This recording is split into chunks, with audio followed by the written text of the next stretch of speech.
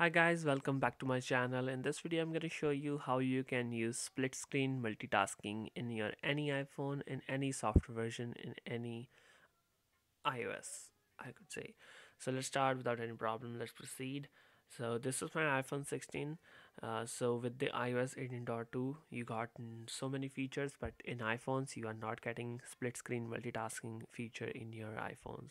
But I'll show you how you can still get the split screen multitasking in your iPhones, and you can use two pages at the same time. So first of all, what you have to do, the trick is very simple. You don't need to update your any iPhone. Just make sure you install this application, split screen dual window. So how this app works, open this app. So this app will, let me open this app from the beginning. So what it says, it's a kind of a browser here, right? So what you have to do, just it will show you some bookmarks already here. You can um, open these bookmarks, or you can search by your own. Like if you want to search any specific thing, you can do.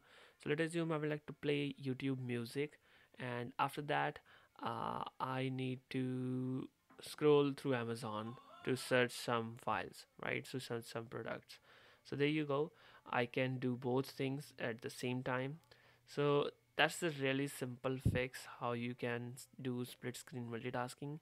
So if you want to open Instagram, you can open Instagram page. If you want to scroll Instagram with Facebook as well, you can do that. So that's the whole simple fix. You can share, you can create new bookmark, you can do settings, you can remove ads, whatever you want to do, you can do that.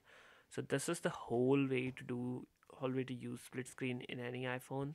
So you can install this app in iPhone 6, which is the oldest iOS version running on iOS 12 maybe.